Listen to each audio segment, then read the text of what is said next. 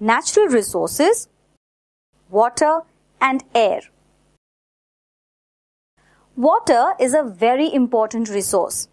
We need water to stay alive, to grow food and to make things. We build dams to block the rainwater, then purify it before it is ready for use. Water that seeps into the ground can be pulled out by digging wells. Collecting water in the rainy season for later use is called rainwater harvesting. We can make electricity from flowing water. This is called hydroelectricity. We need water to grow our food, that is, to water the crops. Rain-fed crops can grow on just the water that falls from the rains. They do not need to be watered specially. Irrigated crops need water as they grow. The farmer then waters these crops using water that has been stored in the dams or with water from wells. About 3/4 of the earth is covered with water. So, why is water such a big deal?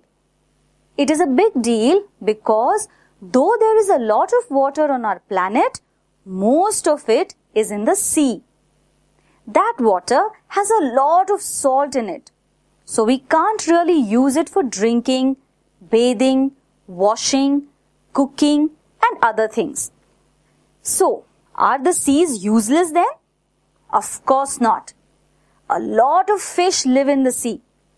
We even get corals, salts, pearls, minerals and many other things from the sea. We get rain because of water that evaporates from the seas. Thus, the seas are very useful to us. Only we cannot directly use the water that is in the sea. Air is a very important natural resource. Air is a mixture of many gases. The two main gases present in air are oxygen and nitrogen.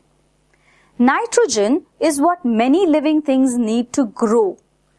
The nitrogen in the air keeps burning under control too.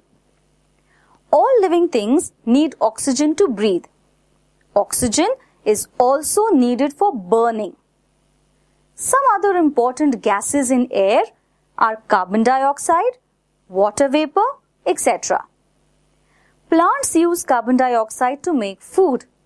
Water vapor gives us rain.